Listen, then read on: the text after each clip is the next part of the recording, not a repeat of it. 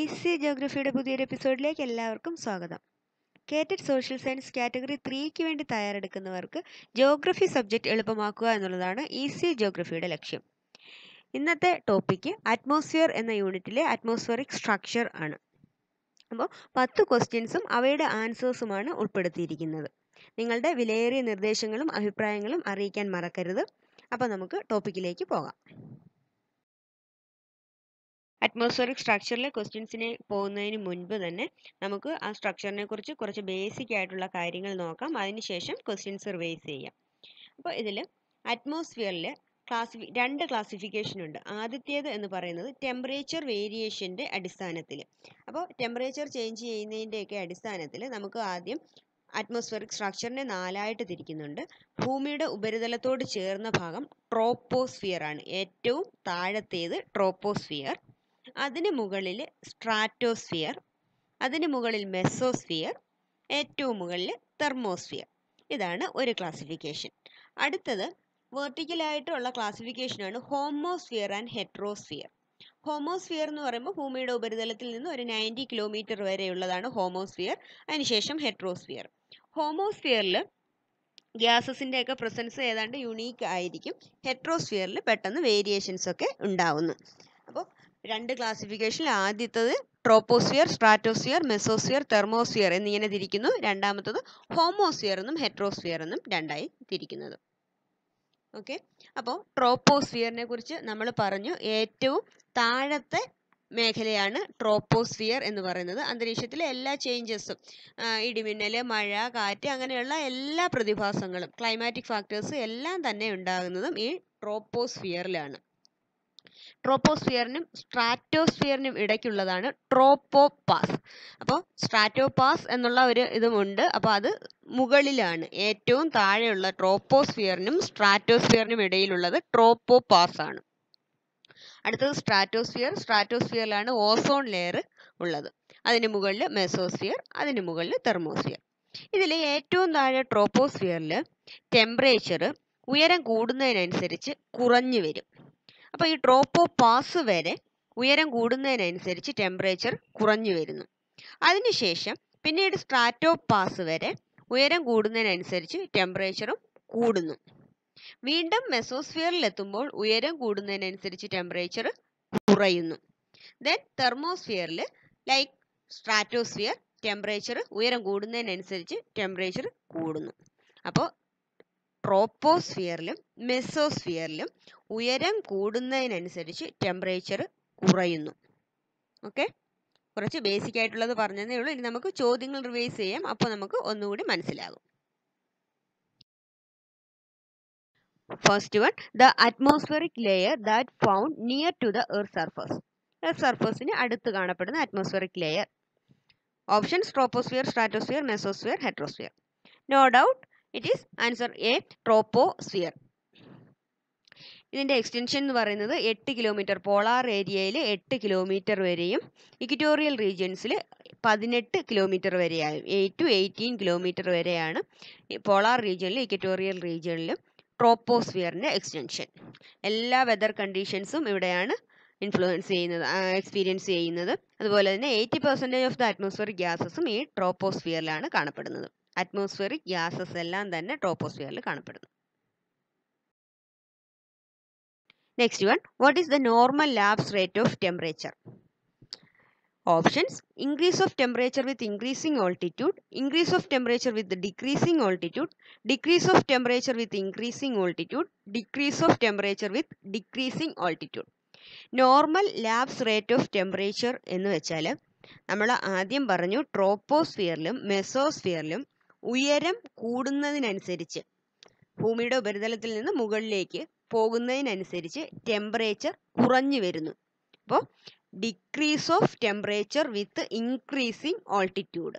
അപ്പോൾ അതിനെയാണ് normal lapse rate of temperature എന്ന് പറയുന്നത്. ആൻസർ ഓപ്ഷൻ സി ആണ്.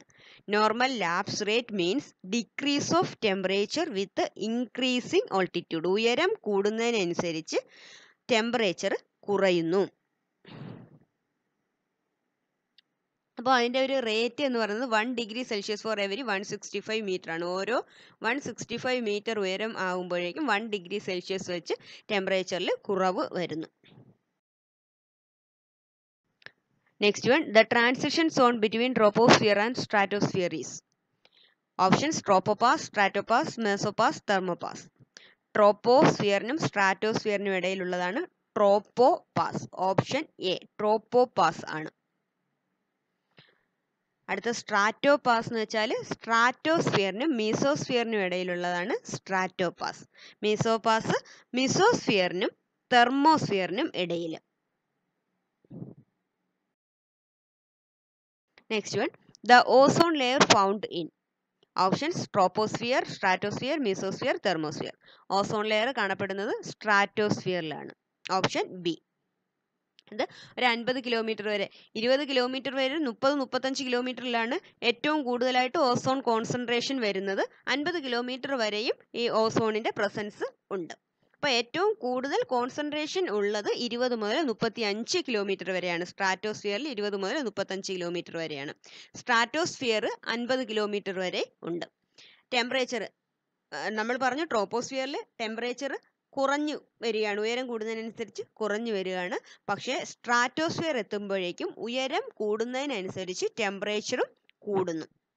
അതുപോലെ തന്നെ ജെറ്റ് എയർക്രാഫ്റ്റിൻ്റെ ഒക്കെ ഫ്രീ മൂവ്മെന്റിന് സഹായിക്കുന്നത് സ്ട്രാറ്റോസ്ഫിയർ ആണ്. ഒരു ക്ലിയർ അറ്റ്മോസ്ഫിയറിക് കണ്ടീഷൻസ് ആയിരിക്കും. അതുപോലെ തന്നെ എയർ ഗട്ടേഴ്സ് ഒക്കെ വളരെ കുറവായിരിക്കും. അതുകൊണ്ട് തന്നെ ജെറ്റ് എയർവേസ് മൂവ്മെന്റിന് എല്ലാം സഹായമാവുന്നത് ഈ സ്ട്രാറ്റോസ്ഫിയർ ആണ്. The atmospheric gases which protect life of Earth by absorbing ultraviolet rays from the sun is nitrogen, oxygen, ozone, helium. ഏത് അറ്റ്മോസ്ഫിയറിക് ഗ്യാസ് ആണ് അൾട്രാവയലറ്റ് റേസിനെ അബ്സോർബ് ചെയ്യുന്നത്? ഈസി ആയിട്ടുള്ള ക്വസ്റ്റ്യൻ ആണ്, എല്ലാവർക്കും അറിയാമെന്ന് വിചാരിക്കുന്നു. ആൻസർ ഓപ്ഷൻ സി ആണ്, ഓസോൺ ആണ്. ഓസോൺ 20 മുതൽ 50 കിലോമീറ്റർ വരെയാണ് കാണപ്പെടുന്നത്. ഏറ്റവും തിക്കിൽ കാണപ്പെടുന്നത് 20 മുതൽ 35 കിലോമീറ്റർ വരെയാണ്. World Ozone Day is celebrated on. Options of September 16, October 16, June 5th, April 22. World Ozone Day is on September 16 ആണ്. The process of ozone formation is called ozonization. Ozone ഫോമേഷനെ പറയുന്ന പേരാണ് ഓസോണൈസേഷൻ. ഓസോൺ ഫോം ചെയ്യുന്നത് ultraviolet raise oxygen മോളിക്യൂളിൽ വന്ന് ചേരുമ്പോൾ, oxygen എന്ന് പറയുമ്പോൾ O2 ആണ്. അതിനെ 2 ആറ്റമായിട്ട് വിഭജിക്കുന്നു. O1 ആയിട്ട് 2 ആയിട്ട് വിഘടിക്കുന്നു. ഈ ഒരു ആറ്റം ഓക്സിജൻ എന്നുള്ള O2 ആയിട്ട് ചേർന്ന് O3 ഉണ്ടാകുന്നു. O3 ആണ് ഓസോൺ. അങ്ങനെ ഓസോൺ ഫോം ചെയ്യുന്ന പ്രോസസ്സിനെ പറയുന്ന പേരാണ് ഓസോണൈസേഷൻ. The depletion of atmospheric ozone layer is called ozone whole. Ozone ഹോളിന് എന്തെങ്കിലും നാശങ്ങൾ വരുന്നതിനെയാണ് ഓസോൺ ഡിപ്ലീഷൻ എന്ന് പറയുന്നത്. ഓസോൺ പാളിയുടെ നിറം എന്ന് പറയുന്നത് ഇളം നീലയാണ്. ഓസോൺ പാളിയുടെ നിറം ഇളം നീലയാണ്. ഓസോൺ പടലം തകരാനുള്ള ഓസോൺ ഡിപ്ലീഷന് പ്രധാനമായിട്ടുള്ള കാരണം ക്ലോറോ ഫ്ലൂറോ കാർബൺസും കാർബൺ മോണോക്സൈഡുമാണ് ഓസോൺ ഡിപ്ലീഷന് കാരണമാകുന്ന വാതകങ്ങൾ. Chloro fluoro കാർബണും carbon മോണോക്സൈഡുമാണ്. ഓസോൺ കണ്ടെത്തുന്നതിന് വേണ്ടിയിട്ട് വിക്ഷേപിച്ച ഒരു ബഹിരാകാശ പേടകമുണ്ട്. അതിന്റെ പേരാണ് nimbus 7.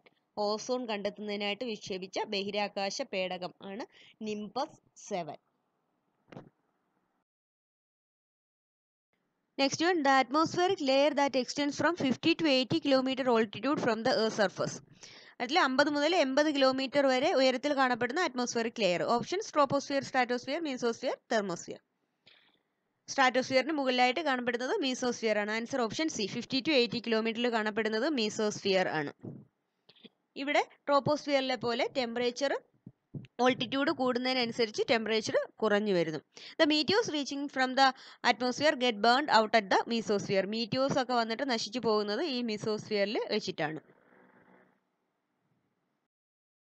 Next one, the lowest atmospheric temperature is experienced in. ഏറ്റവും കുറവ് ടെമ്പറേച്ചർ അനുഭവപ്പെടുന്നത് അന്തരീക്ഷത്തിലെ ഏത് പാളിയിലാണ്? Option stratosphere, tropopause, ozone layer, മീസോപാസ്. ഏറ്റവും കുറഞ്ഞ ടെമ്പറേച്ചർ മീസോപാസിലാണ്. അപ്പം നമ്മൾ പറഞ്ഞു ടെമ്പറേച്ചർ മീസോസ്ഫിയറിൽ ടെമ്പറേച്ചർ ഉയരം കൂടുന്നതിനനുസരിച്ച് കുറഞ്ഞു വരുന്നു. അപ്പോൾ ആ കുറഞ്ഞ ടെമ്പറേച്ചർ ഏറ്റവും ലോവസ്റ്റ് ലെവലിൽ എത്തിച്ചേരുന്നത് മീസോപാസിൽ വെച്ചിട്ടാണ്. മീസോപാസിന് ശേഷം വീണ്ടും ടെമ്പറേച്ചർ ഉയരം കൂടുന്നതിനനുസരിച്ച് കൂടി പോവുകയാണ്. തെർമോസ്ഫിയറിൽ വീണ്ടും ടെമ്പറേച്ചർ കൂടുകയാണ്. അപ്പോൾ ആ മീസോപാസിൽ ഏറ്റവും കുറഞ്ഞ ടെമ്പറേച്ചറാണ് അനുഭവപ്പെടുന്നത്. ഒരു -80 മുതൽ -100 ഡിഗ്രി സെൽഷ്യസ് വരെയാണ് ടെമ്പറേച്ചർ വരുന്നത്.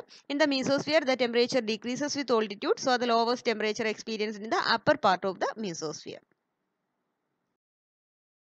Next one, the atmospheric layer that helps in the transmission of radio waves is. Radio waves in the transmission സഹായിക്കുന്ന atmospheric layer.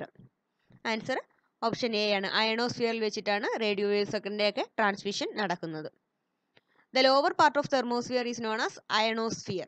അപ്പോൾ നമ്മൾ 4 ലെയർ ആയിട്ട് തിരിക്കുന്നതിൽ ഏറ്റവും ഹയസ്റ്റിലുള്ളതാണ് തെർമോസ്ഫിയർ. തെർമോസ്ഫിയറിന്റെ ലോവസ്റ്റ് പാർട്ടിനെയാണ് അയണോസ്ഫിയർ എന്ന് അറിയപ്പെടുന്നത്. ആ അപ്പർ പാർട്ടിനെ എക്സോസ്ഫിയർ എന്നും പറയുന്നു. അപ്പോൾ തെർമോസ്ഫിയറിനെയാണ് അയണോസ്ഫിയർ എന്നും എക്സോസ്ഫിയർ എന്നും രണ്ടായിട്ട് തിരിക്കുന്നത്. തെർമോസ്ഫിയറിന്റെ ലോവർ പാർട്ട് അയണോസ്ഫിയർ, അതായത് മീസോപാസിന് അടുത്ത് കാണുന്നത് ionosphere, മുകളിലുള്ളത് upper part എക്സോസ്ഫിയറുമാണ്. Thermosphere is the atmospheric layer which experience the highest temperature. തെർമോസ്ഫിയറിൽ സ്ട്രാറ്റോസ്ഫിയറിലെ പോലെ ടെമ്പറേച്ചർ ഉയരം കൂടുന്നതിനനുസരിച്ച് കൂടി വരുന്നു. അപ്പോൾ ഏറ്റവും കൂടുതൽ ടെമ്പറേച്ചർ അനുഭവപ്പെടുന്ന അന്തരീക്ഷത്തിന്റെ പാളി എന്ന് പറയുന്നത് തെർമോസ്ഫിയർ ആണ്. Last question, the part of the atmosphere beyond 90 kilometre from the surface of earth. 90 കിലോമീറ്ററിന് മുകളിലായിട്ട് കാണപ്പെടുന്ന atmospheric layer. Troposphere, stratosphere, homosphere, heterosphere. Answer option D ആണ്, ഹെട്രോസ്ഫിയർ ആണ്. ഇത് മറ്റൊരു ക്ലാസിഫിക്കേഷൻ ആണ്. Troposphere, stratosphere, mesosphere, thermosphere. ഇത് അറ്റ്മോസ്ഫിയറിക് ടെമ്പറേച്ചറിന്റെ വേരിയേഷന്റെ അടിസ്ഥാനത്തിലുള്ള ക്ലാസിഫിക്കേഷൻ ആയിരുന്നു. മറ്റൊരു ക്ലാസിഫിക്കേഷൻ പറഞ്ഞതാണ് ഹോമോസ്ഫിയർ എന്നും ഹെട്രോസ്ഫിയർ എന്നും. അത് 90 കിലോമീറ്റർ വരെ ഹോമോസ്ഫിയറും അതിന് മുകളിലോട്ട് ഹെട്രോസ്ഫിയറും ആണ്. അപ്പം the composition of atmosphere is uniform up to 90 kilometre. അതാണ് ഹോമോസ്ഫിയർ എന്ന് അറിയപ്പെടുന്നത്. അപ്പോൾ 10 ക്വസ്റ്റ്യൻസ് കഴിഞ്ഞു. ഉപകാരപ്പെട്ടു എന്ന് വിശ്വസിക്കട്ടെ. അപ്പോൾ മറ്റൊരു വീഡിയോയുമായിട്ട് നമുക്ക് വീണ്ടും കാണാം. Thanks for watching friends.